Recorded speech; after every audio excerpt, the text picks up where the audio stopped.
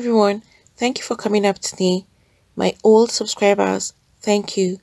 And to those that are viewing for the first time or that have not subscribed, please click on the subscribe button and the notification bell so you get notified each time we upload a new video. And to my new subscribers, thank you for subscribing.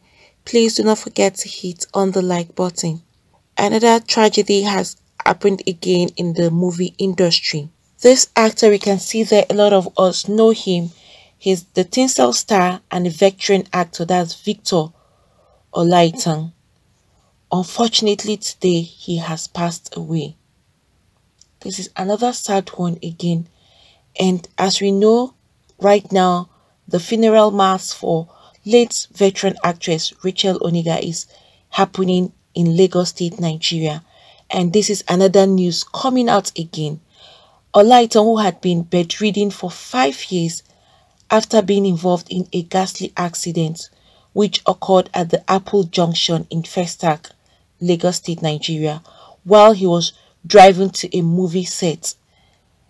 If you could recall, that accident happened. It was a terrible accident, and ever since then, he had not been himself anymore.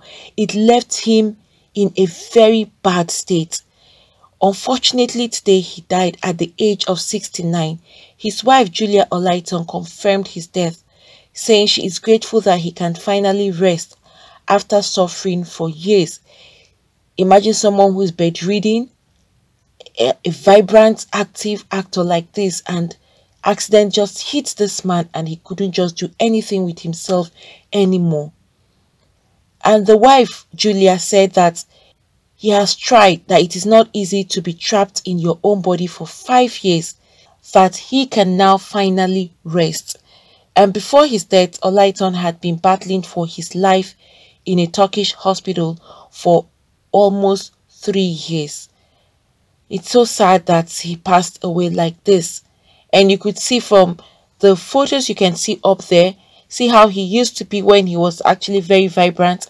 And after the accident, he just kept on deteriorating gradually, and he finally gave up his ghost today.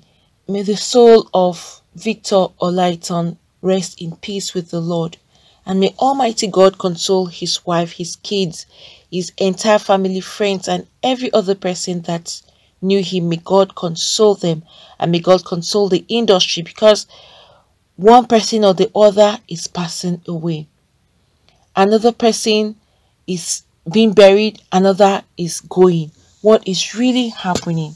While I was just talking about the veteran actress Rachel Oniga, and I said something. I said, you're going for a funeral and trying to sympathize with the families that are laying their loved one to rest. At the back of your mind is, who is next or what's happening? Who knows the next call you would receive to say this person has passed away? And here it is now. Victor Olaotan, another actor, has just gone. Friends, have we observed that of late it's kind of getting very common that one actor or actress is leaving, like every week or interval of just 2 weeks, you would hear that one actor or actress has gone. For the past few weeks, it's just like days, interval of days. Late Rachel Oniga passed away July 30th. And then we had Rich Oganiru, who just passed away 2 days after she passed. That did not end there.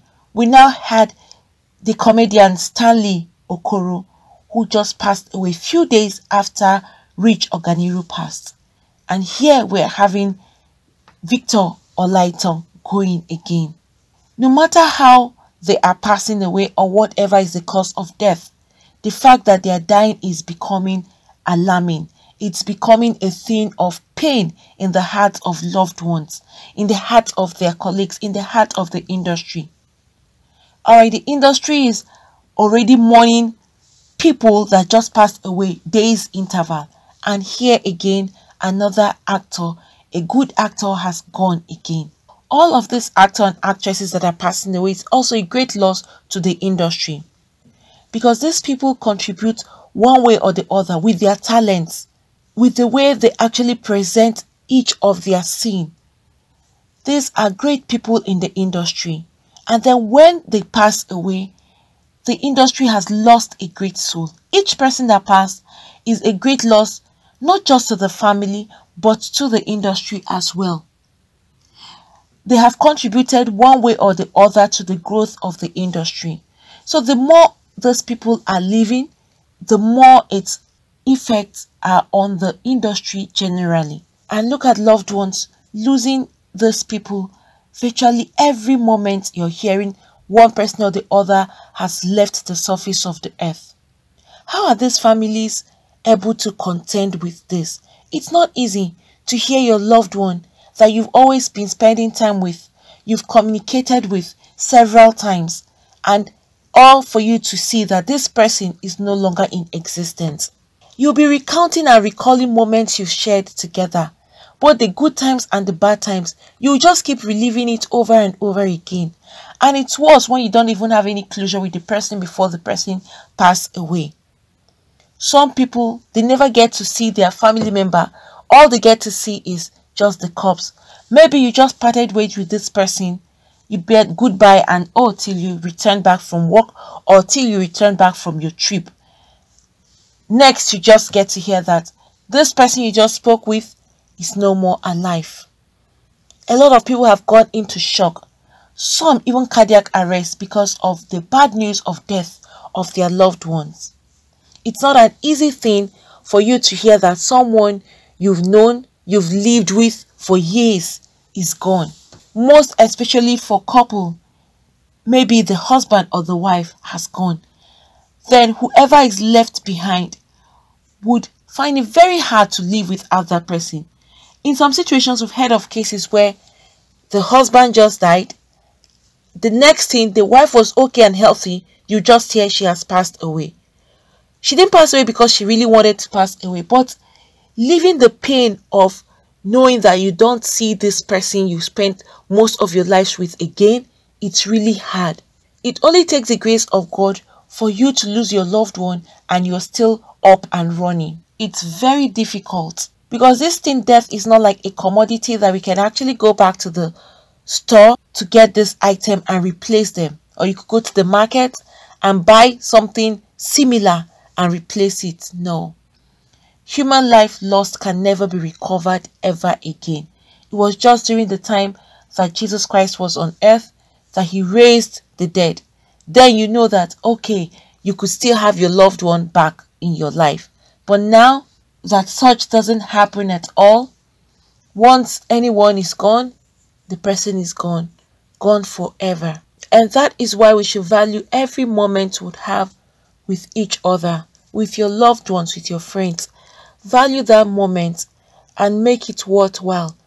These days, you don't even know what will happen the next minute. Death is just sweeping people away. You're with someone, the next second you're hearing that this person you just spoke with is no more here. The person has gone. It's hard living like this, knowing that life is unpredictable. Situations are unpredictable. Unforeseen circumstances happen that would sweep people away. Unforeseen circumstances that would happen that would take your loved ones away from you.